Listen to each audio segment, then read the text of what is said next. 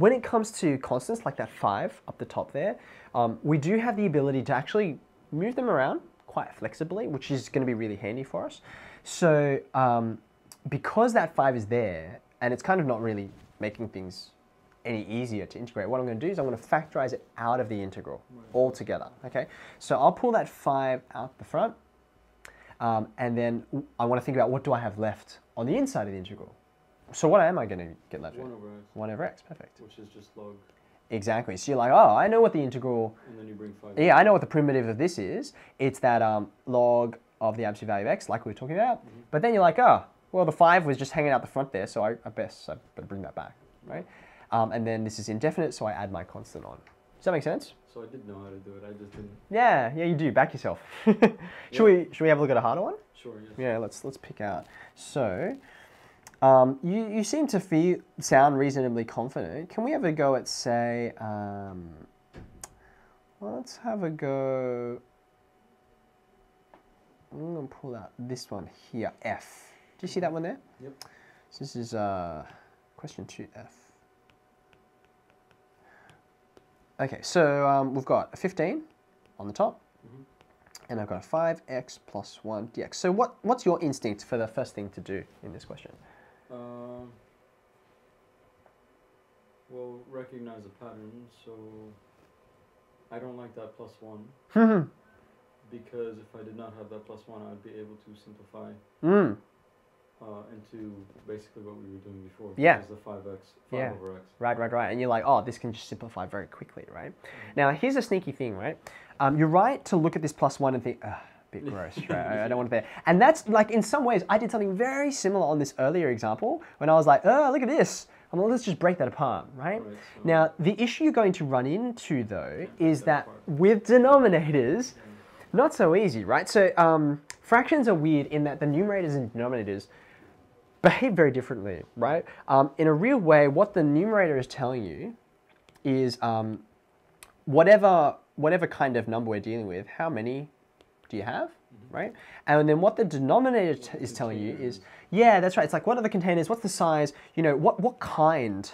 You're telling me how many, but what kind of thing do we even have, right? And we encountered this like way back in year 7 when we were like, oh, a half plus a third, man. What do I do with that? And you're like the first thing's in halves and the other thing's in thirds, and they talk a completely different language. So that's why we had to get common denominators and all that. But you're like, oh, like that was work, right? And the reason it's work is because, well, some people, you know, once you master it, you're like, I'm good at this, right? And you're like, oh, it's 6, and then off you go, okay? So the upshot of this here is that this denominator is not easy to just break apart. I should point out, and we can have a look at examples later if you like, denominators are not impossible to deal with, but as it turns out in this case, I actually can leave the denominator in the form that it's in. I want you to think back to, let's go back to the reference sheet for a second. Here it is. Okay, we were looking at this formula here in the middle before, right? So if we can have our integral look like f dash on f, then we're good to go, yeah? Let's look at this question. If the denominator, if the denominator there is my f of x, so what I'm suggesting is f of x equals 5. That's a very messy 5. 5x plus 1, right? If that's my f of x, what would f dash be? 5. It'll be 5, right? Now in this case, what you notice is, because I'm differentiating, the plus 1 actually presents me with no problems, right? Because I differentiate and just, yeah, exactly. It's like the constant, which just, it could be anything. It just disappears when I differentiate. Yes, exactly right. So I'm like, I want this numerator to be 5, but it's not 5, it's 3 times 5, right? Which means that it's just a multiple of what I really want there to be. So that's actually enormously helpful to me. What I'm going to do is, I'm going to write this, and we'll do every step, right? Okay. As you suggested, I'm going to say, well, that's 3 times 5 on the denominator. 5x plus 1, still on the, did I say denominator? I should have said numerator. No, okay, so I've got 3 times 5 on the numerator. But because I don't want 3 times 5, I just want the 5. So what I'll do is, just like I did on this question up here, I'm like, I'm just gonna take it out. Take another 3. Yeah, I'm just gonna factorize out that 3. It comes out the front of the integral. What that leaves me with is 5 on, 5x plus 1. And this is my magical f dash on f. You can even see it over here. Here's 5, here's 5x plus So 1. it's just 3 ln x? Yeah, 3 ln. Now, hold on a second. It's 3 ln, and you can even see over here, it's actually log of whatever that function is, that f of x, that denominator is.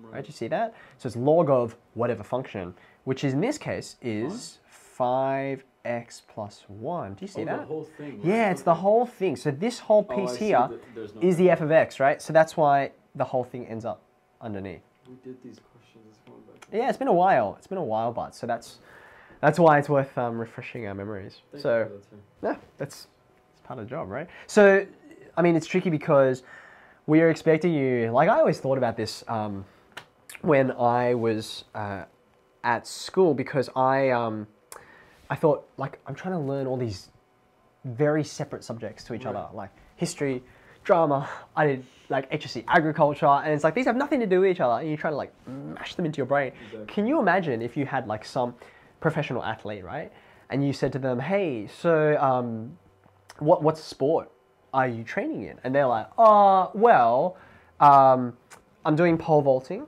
I'm a pole vaulter. But I'm also working on my archery and also my gymnastics and also chess. Yeah. Just cause. And you'd be like, are you serious? Like, you're specializing. Shouldn't you be? And it's like, well, actually, that's exactly what we're asking you guys to do by learning these very disparate subjects. So you shouldn't feel bad that your brain is slightly muddled about it. But the more you consolidate and practice, regularly, it sort of all cements itself.